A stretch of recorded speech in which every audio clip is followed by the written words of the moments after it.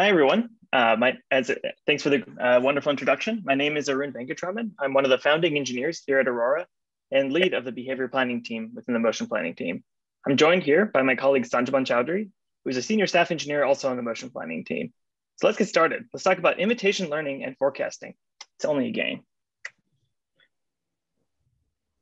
At Aurora, our mission is to deliver the benefits of self-driving technology safely, quickly, and broadly. We believe with our multimodal sensing capabilities with LiDARs, cameras, and radars, including our state-of-the-art in-house built FirstLight LiDAR, with the intelligence we're building in the Aurora driver, we're able to build a product that lets us deliver goods to the customers that need them and give a comfortable ride to the passengers that request it. Our AI technologies work across our various vehicle platforms, be it from Class 8 trucks like the Peterbilt you see here, to the Toyota Sienna shown driving here down the highway in this rendering. Across Texas, our customers are using our trucks to help deliver goods where they need them, when they need them. Next slide. So what does it take to build a system that can do this? So like any other robotics system that many of you might be familiar with, there are three main components at least. Of course, there's many more, as I talked about, just hardware, and there's definitely controls and various other parts that we need to talk about. But there's three maybe primary components we think about when we talk about building an autonomous vehicle. The three ones are perception, forecasting, and motion planning. In perception, our goal is to get state estimation. We want to understand where the vehicle is as well as what are things around it. In forecasting, we want to be able to predict the evolution of the world. We want to know what is happening around us and how that will look like in the future. And finally, in motion planning or decision making, we want to know how to find the best action given both of those things that we've talked about so far. So you go to the next slide.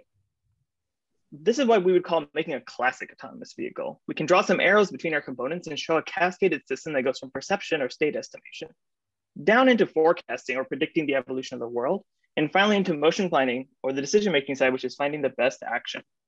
Next slide. So we think about this from a machine learning point of view, which is kind of our focus going to be in this talk, is what do each of these components look like? So on the perception side, we're pretty familiar with this. This looks a lot like single shot prediction models. We have a giant convolution neural network or something like this, and we use it to go from the large set of inputs, the LiDARs, the cameras, and the radars, to this giant multimodal model into predicting where things are in the world. Into the next component, forecasting. Here, we are also familiar with this sort of concept. We might use something like a recurrent prediction model instead to understand how that state evolves over time.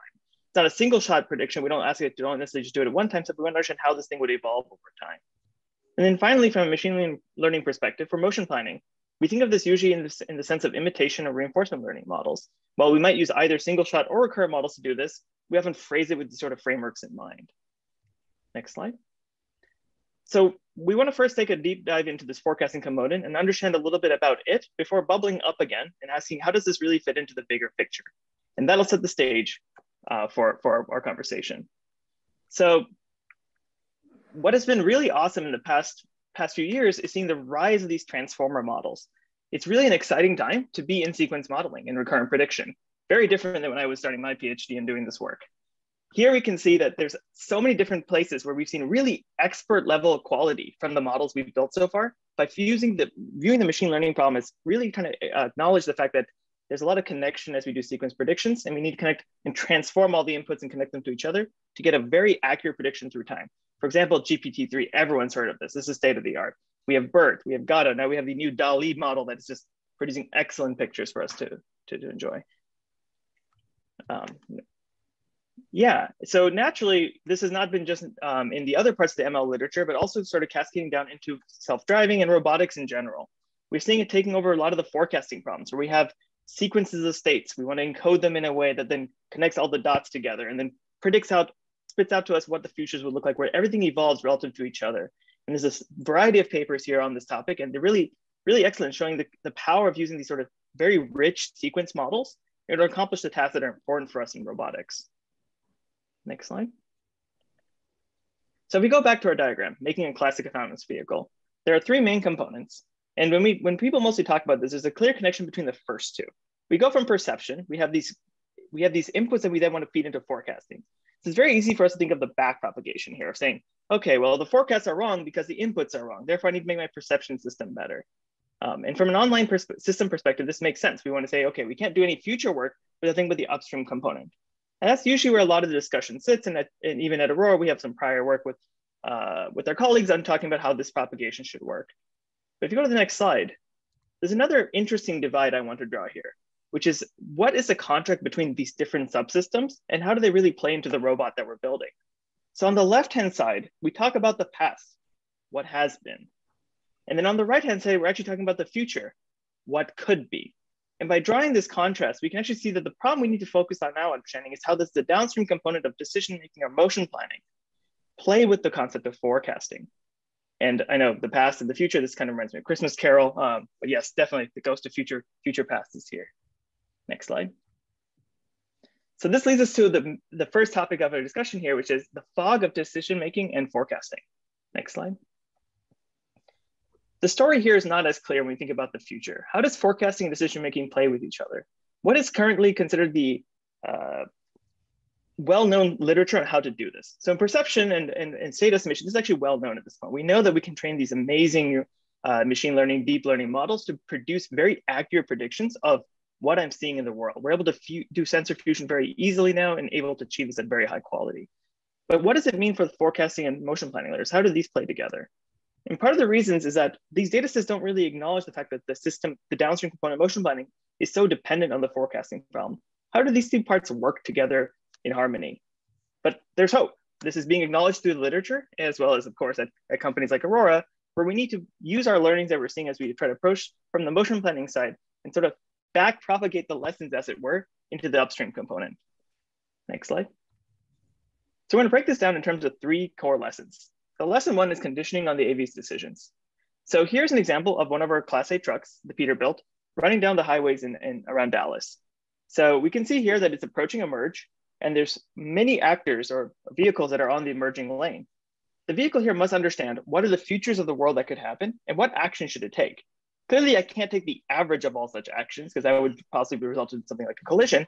But instead, I want to be in what are the clear options for the future. We can think about this from a human perspective, right? If we go to the next slide, there's a couple options. I can take 2 modes of behavior. I can take one mode, which is I want to yield to the actor that's on the merging lane and go safely and slot behind them. Or mode B, which I want to understand that I can go in front of the actor. And in both of these, the important thing is that the behavior of the actor, while we could model it as a multimodal distribution, that joint distribution is actually conditional on one more aspect. It's conditioned on the fact that the AV has agency. The AV can choose its action, and that results in a very coherent future of the world. So for example, in this diagram, this cartoon here is in mode A, if the AV or autonomous vehicle yields to the actor, this results in a specific future. This results in a future where the other actor will speed up to try to resolve the situation in the merging lane. Or in mode B, where we decide to go ahead of the actor. By showing our intent very clearly in the decision-making process, we're able to induce a probabilistic distribution for the future where the actor will slow down for us. So often what we want to see here is that the modes of the future are dependent on the AV's actions, which are not part of the observational distribution since the AV has agency over this. Finally, an interesting point here to note is that when we try to learn this stuff from data, we also have to handle one more problem, which is that the counterfactual forecasts are unobserved, but they're important to modeling our futures. And this is an observation made in a few different papers as well, but we really need to understand the fact that we only get one sample of the world. So if you look at that example that I showed in the previous slide, you'd only get one example of how that scene was traversed if we were to get it from data. But however, we want to make our system capable of extrapolating into the counterfactual. What if another thing had happened? What if the AV took a different action? How would the world have evolved? So that's lesson number 1. Let's move on to lesson number 2. The right metrics for the right forecasts. Forecasts are never going to be perfect.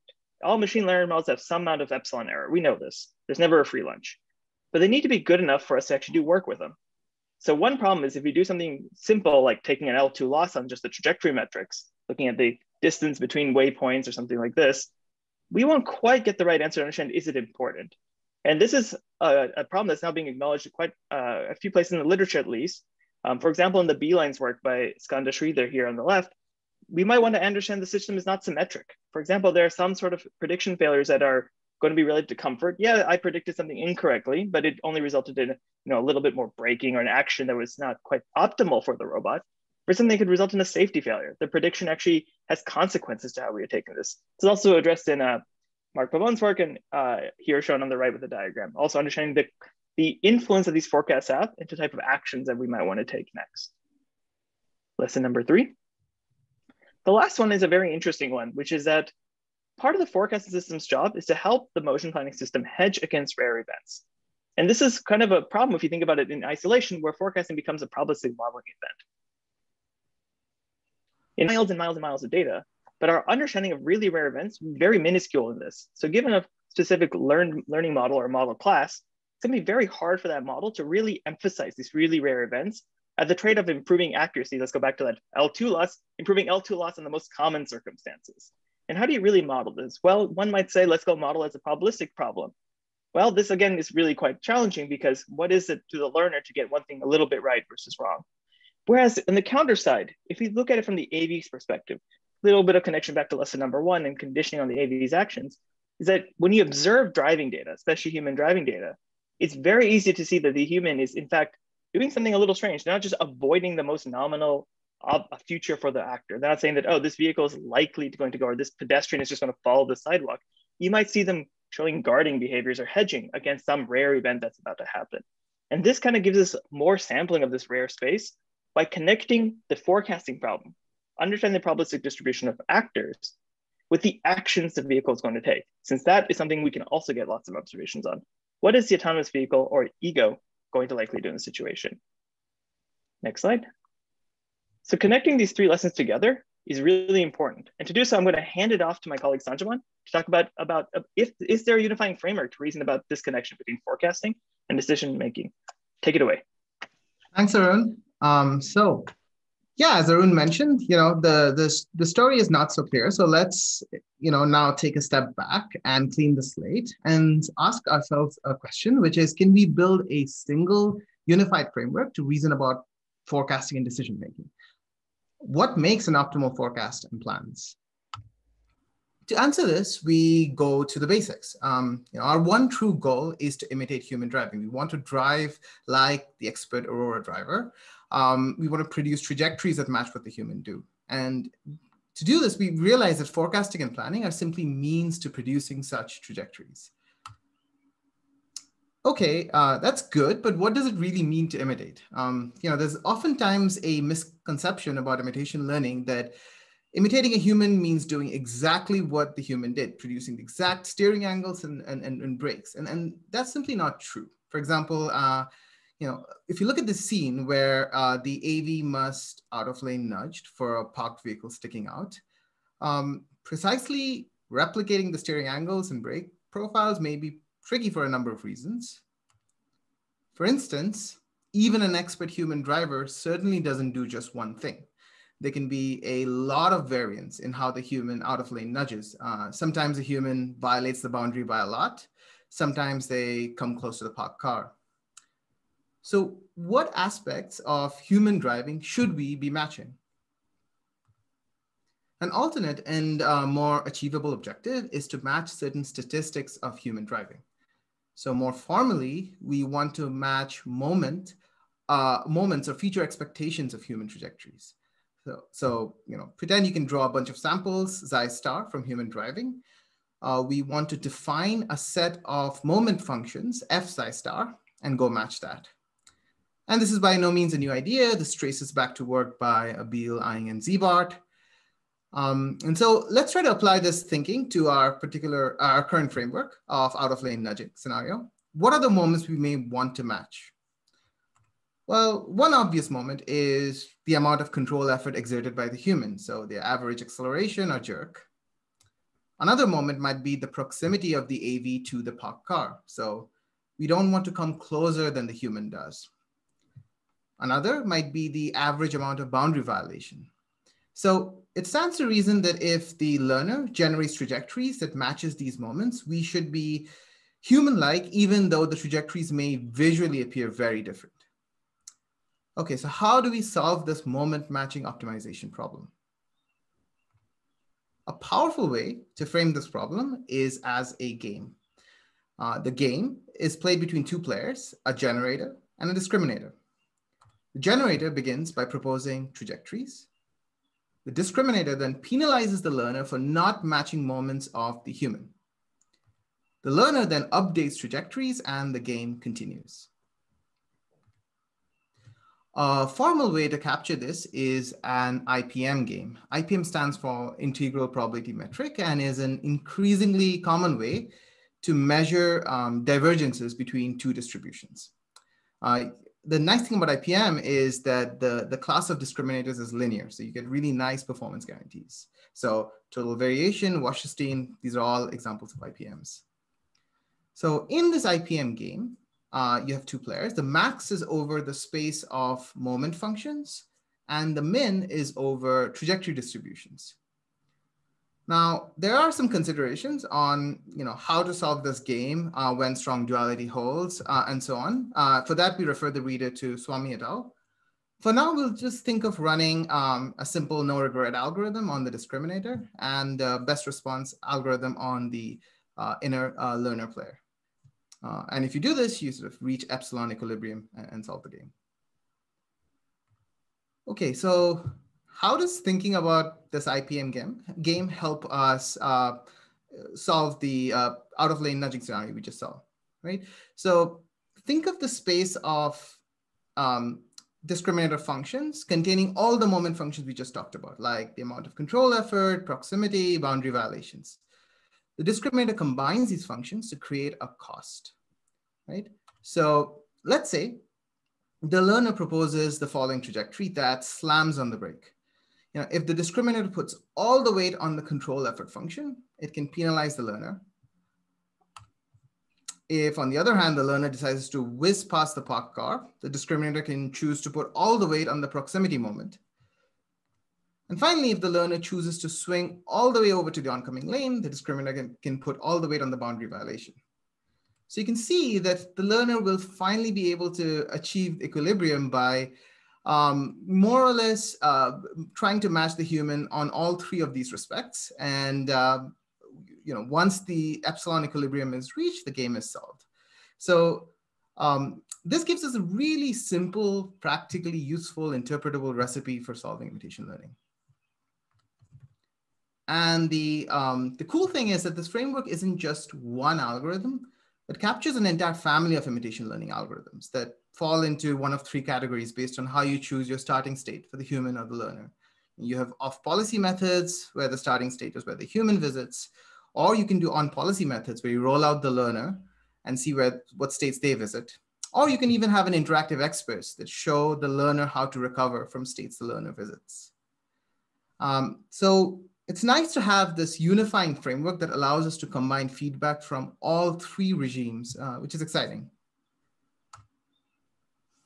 Okay, good, but I still haven't told you how forecasting fits into this story. So to do that, let's take a deeper look. This time, let's look at the example of a merge, similar to what Arun showed earlier. So we see here, you have the human driver yielding for a merging vehicle.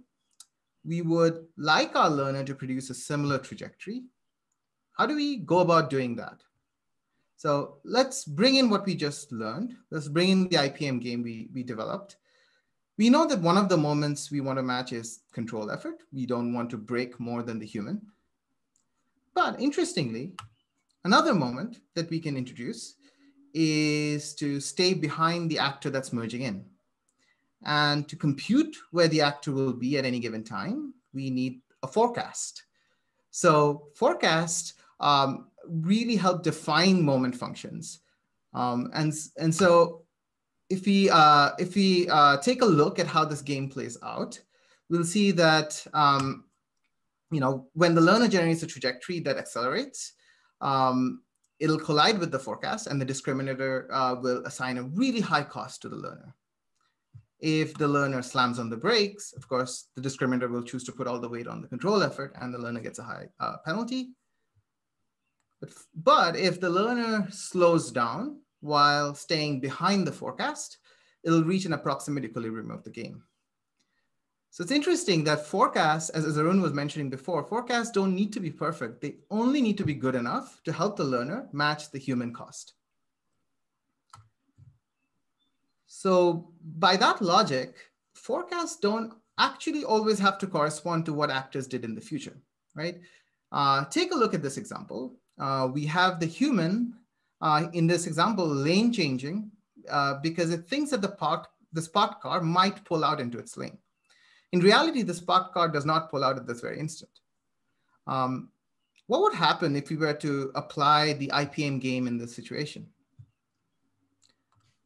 Well, if the learner were to generate a trajectory that drives past the parked car, you would get no penalty because suppose you had a forecast that exactly replicated what this parked car did in the future, you would have, the discriminator would have no moment functions to penalize the learner for doing this motion. Instead, suppose we hallucinate a forecast. For instance, say we hallucinated a forecast that this parked car pulls into our lane. Now, if you look at the learner trajectory, it looks pretty high cost because it collides with the active trajectory. On the other hand, if the learner lane changes before the parked car, then it too reaches a similar cost to that of the human. So we can think of forecasts as being more than predicting what will happen in the future. They can also predict rare events for which humans happen to be guarding against. Okay, so we went through a lot. Let's once, for the last time, wipe the slate clean and build up ideas one by one. So let's say we saw the following data point where we have a self-driving truck following a particular motion that looks like a lane change and a passenger car sort of driving straight and sticking to its lane, right? So we saw this data point. We would like to drive down the loss on this data point.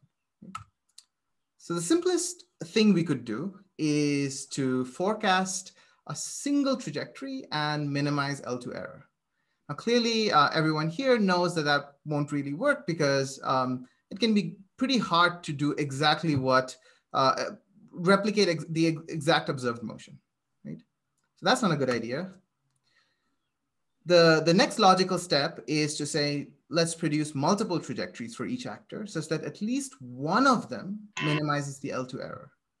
And this captures the fact that the uncertainty is multimodal, and this helps us do one step better. Maybe we get the forecast for the passenger car correct, but we still don't. This still doesn't help us get the forecast for the truck correct. But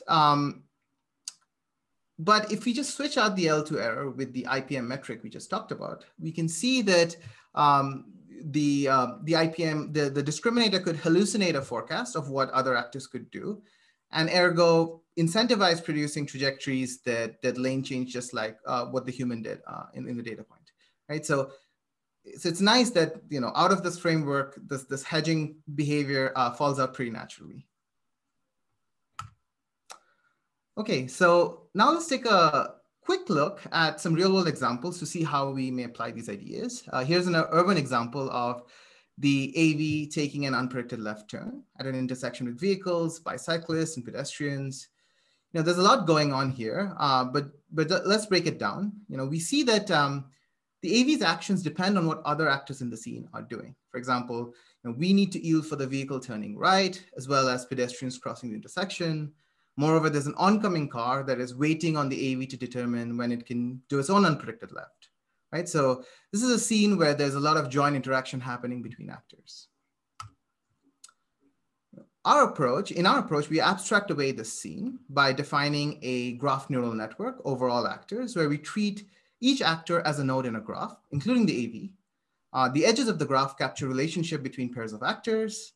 And this graph neural network is nice in that it allows us to enforce structure between which actors in the scene affect each other's motions. And so this is a really high level glimpse of our approach. Essentially, the input to the graph neural network are node features for each actor and edge features. We then encode these features and do rounds of message passing where forecasts are passed between each actor. And finally, we decode these as interactions between actors and the forecast for each actor. And the IPM loss that we talked about would fit in very naturally as the loss we evaluate on the forecasts. So this is just to go back to the merge problem that we started this discussion with. We see that this is a situation where we're negotiating a merge with other actors and we're trying to find a slot in a stream of traffic. And again, in this scene, we can apply this sort of graph neural network approach to reason about all actor forecasts. And then by using this sort of interactive reasoning, our truck chooses to slow down and merge behind the first two vehicles, while the third vehicle makes room and merges in behind as expected. Okay. Okay, so the exciting thing here is that, this is a production model that is running on the road all the time. Every day it gets tested hundreds of miles on the road and millions of miles in simulation. This model is key for the robot to understand humans on the road, and the more miles it gets, the better it gets. So with that, we are at an end. We talked about how we can view imitation learning and forecasting as one big IPM game. The forecasts help define moment functions that discriminate between the learner trajectories and the AV trajectories.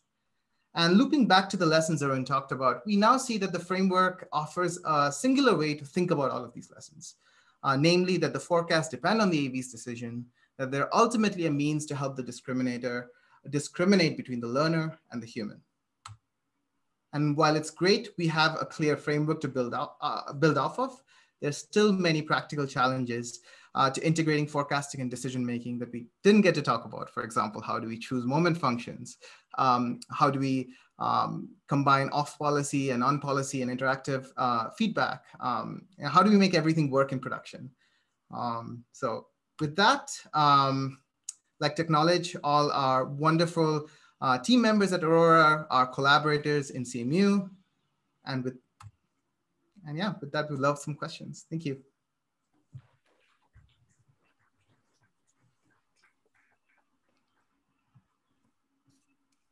Thank you so much.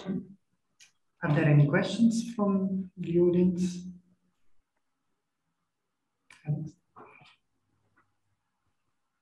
So one question is coming.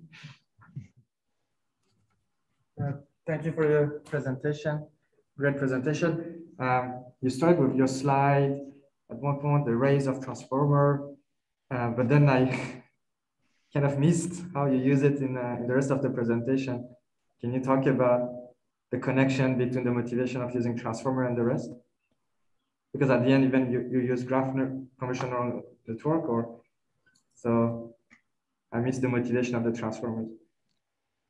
Yeah, I can talk a little bit about it. I guess, yeah, I think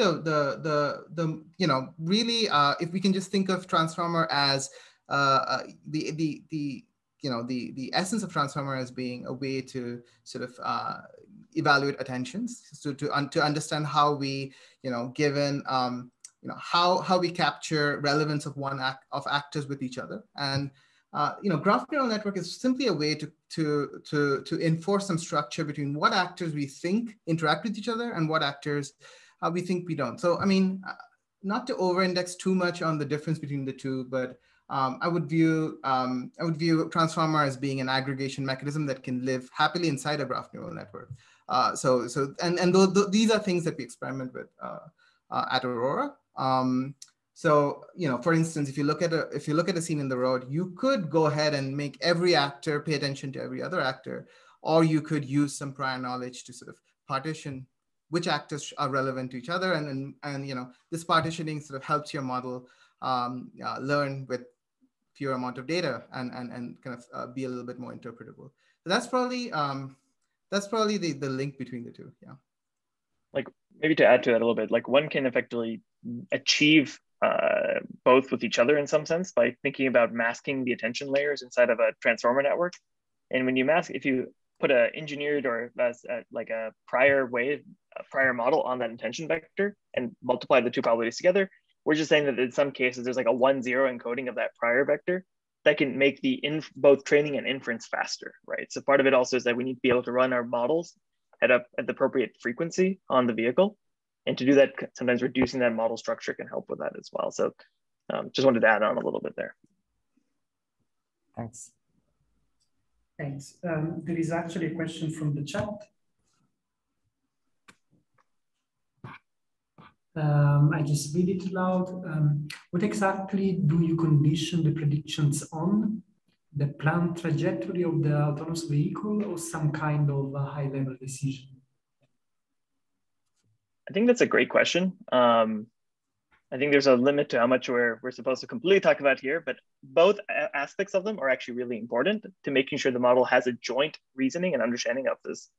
I know that's kind of sidelining a little bit on the question, but there's probably a limit to how much I can expose in this conversation right now. But I think both ideas are very good ideas, is what I would say.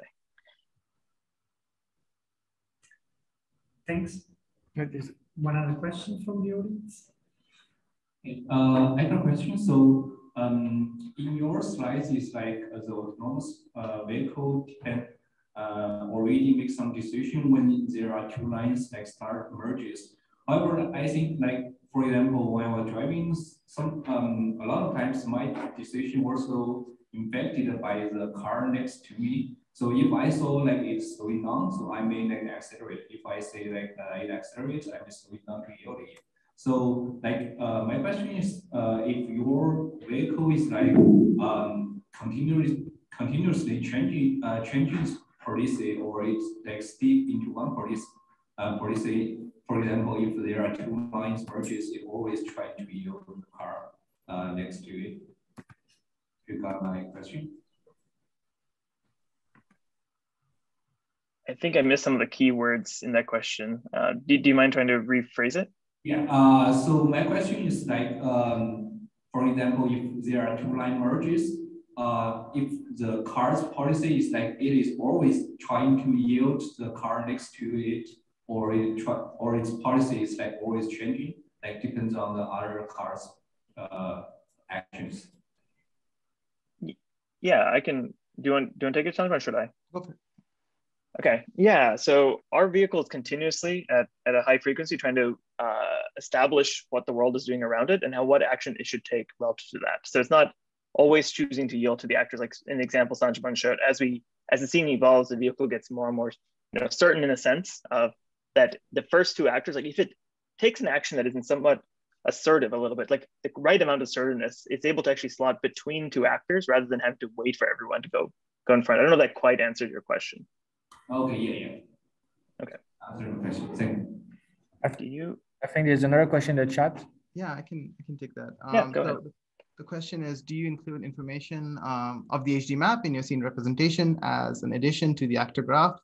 If so, how? The answer is yes. We do include HD map information.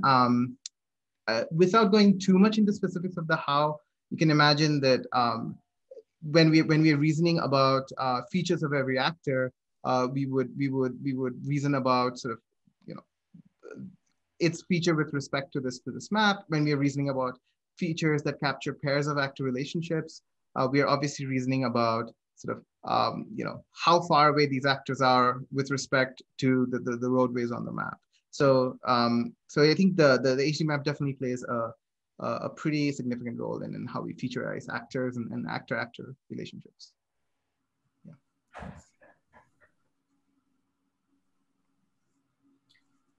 Okay, thanks. I think there are no more questions from you. So thank you again for the very interesting talk. Thank you. Yeah. Thank you for having us here. Thank you for having us.